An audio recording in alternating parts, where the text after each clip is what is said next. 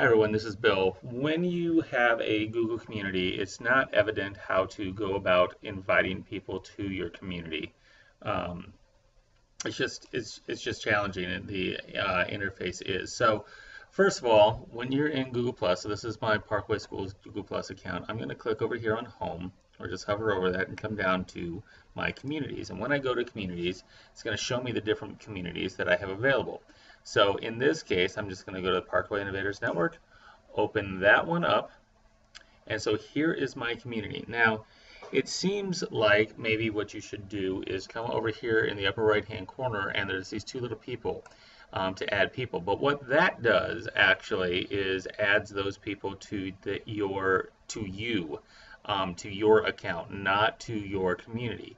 So I'm going to close that. What I actually need to do is right underneath the icon here, there's a button that says the number of members. And if you click on that members button, what you're going to see, it's going to take you into all the members. In the upper right hand corner, there is an invite people button. Click on there.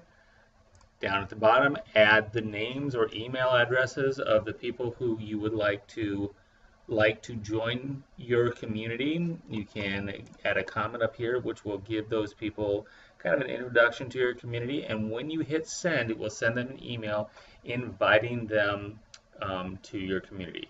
So I hope that that is helpful. If you're using communities, that is the way that you want to invite people and actually get them into your Google Plus community.